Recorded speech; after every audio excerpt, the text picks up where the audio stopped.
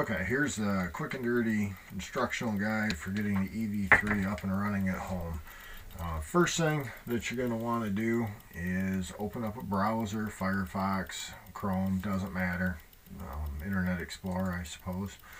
And let me see here, find the tabs I want.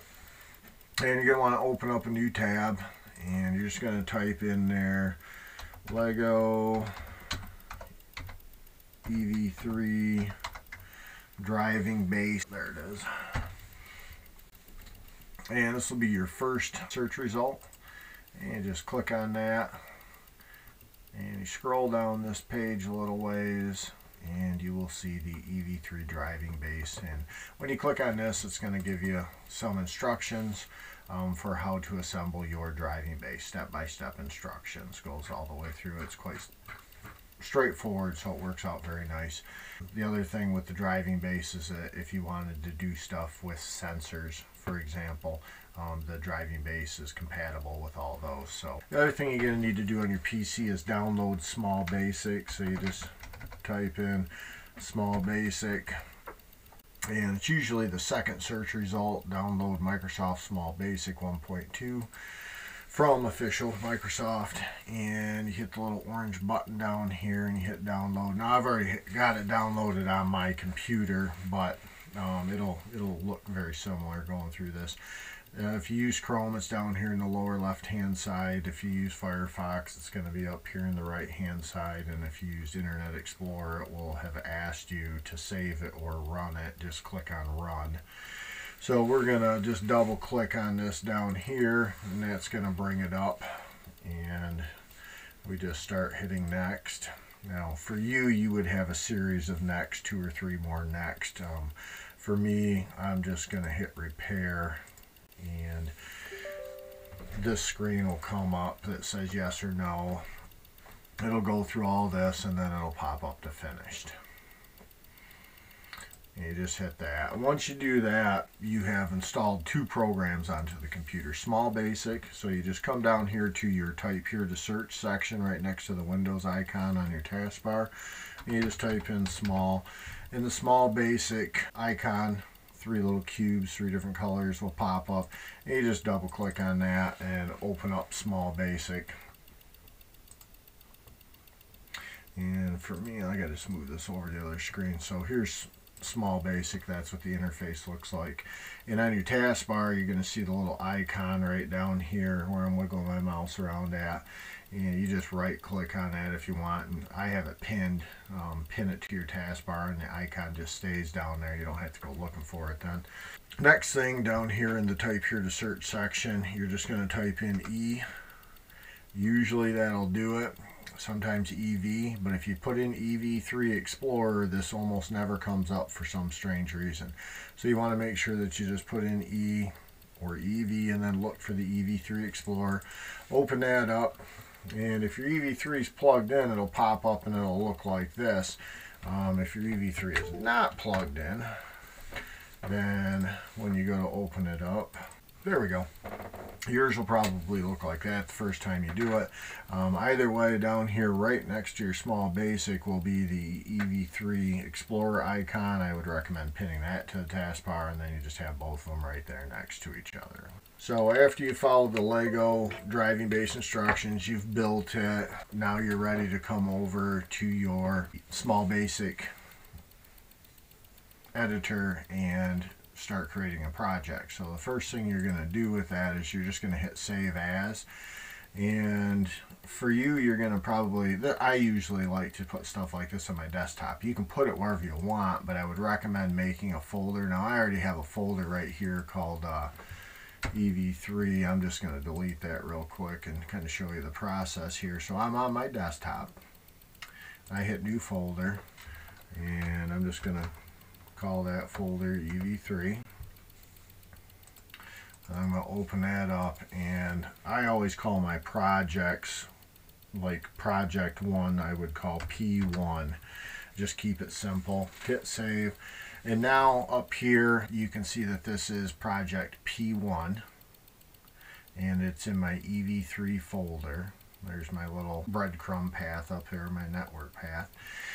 And now we're going to get down to the coding. So for the coding, it's a lot of repetition. It's not very difficult coding, but it is text-based coding. So we're just going to type in the word motor, and then we're going to put dot, and then move, and you'll notice that the motor and the move are both capital letters, and I'll explain these in just a second here. You can also see you get this nice little pop-up screen in here that gives you all the other options that are available, with little definitions over here and longer definitions and descriptions over here about what they do. So, but for right now, all we need is the motor.move, and then we're going to put in a parenthesis and a quotation and a capital B and a capital C and a quotation and a parenthesis. And while you type in that section there, you can just keep your shift down the whole time. Just makes it a little easier. And then we are going to, right after that quotation mark, we're going to put a comma. And I'm going to put in 100. And I'm going to put a comma. And then I'm going to put in 1,000. And I'm going to put a comma, quotation, capital true, quotation, parenthesis. Whoops, I already had my parenthesis there. Okay, so that's your first line of code, and essentially what this line of code is saying is go run both motors B and C at 100% power for 1,000 revolutions. Now, the way I explain it to the students is that it's a conversation between the code and the EV3 brick. Okay, so the little driving base. And basically it's saying to the EV3 brick, hey motor, and the motor says what?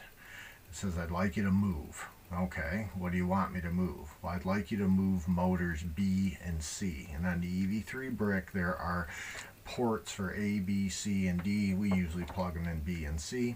So from ports B and C, we have two motors hooked up. So motor, move, motors B and C. All right, I'll move those. How fast do you want me to move them? I'd like you to move them at 100% speed. You can only go up to 100. You can type in a bigger number than 100, but it won't do anything. So just 100 down to 0. And then how many times would you like me to turn these motors? I'd like you to turn them 1,000 times. And then the last one is just, yes, this is true. I'd really like you to do this. So that's essentially what it means. Motor move, move motors B and C at 100% for 1,000 revolutions. Yes, that's true. So I've got that one line of code in there. I made my folder. I've got my file already made. All I got to do is hit save now. Now that has been saved. And I'm going to go to my compiler.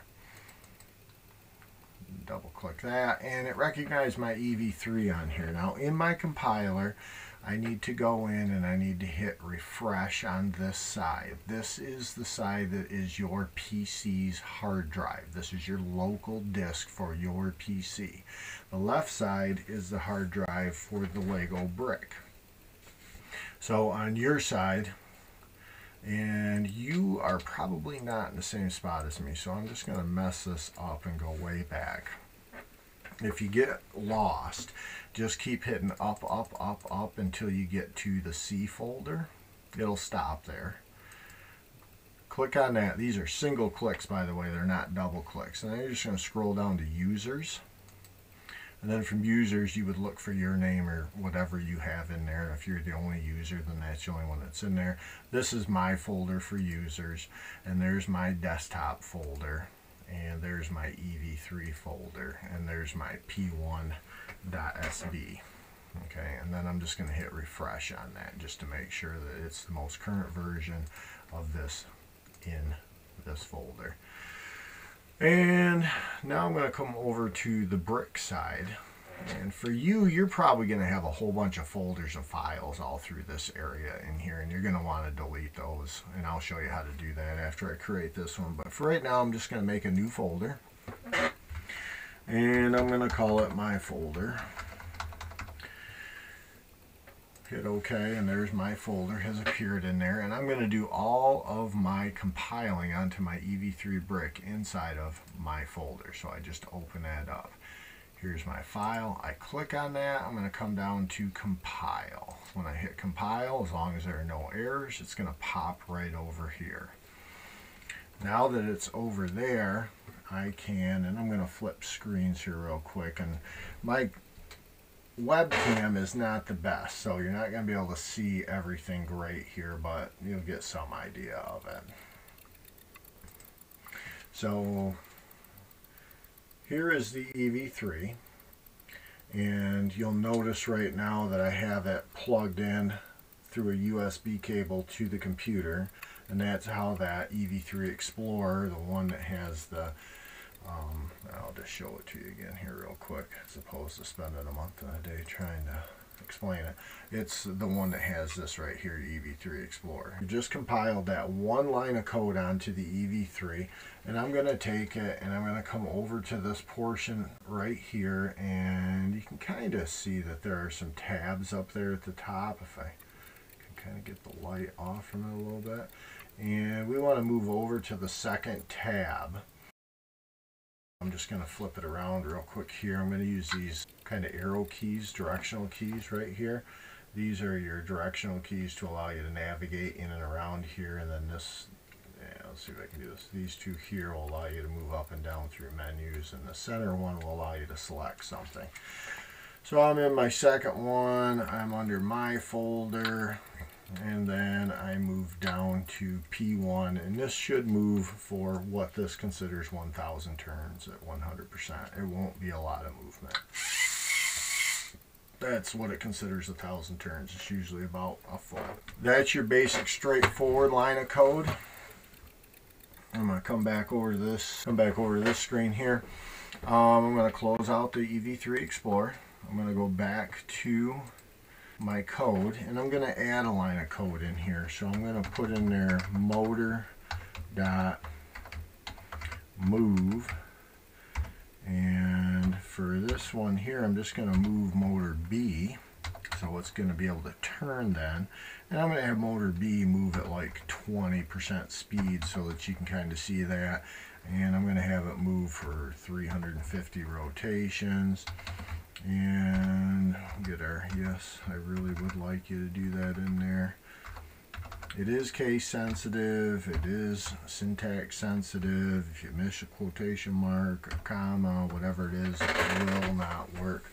It doesn't seem to be space sensitive, and that's, you notice on this line here I just did spaces, and on that one up here I didn't do any spaces in there other than that one right there.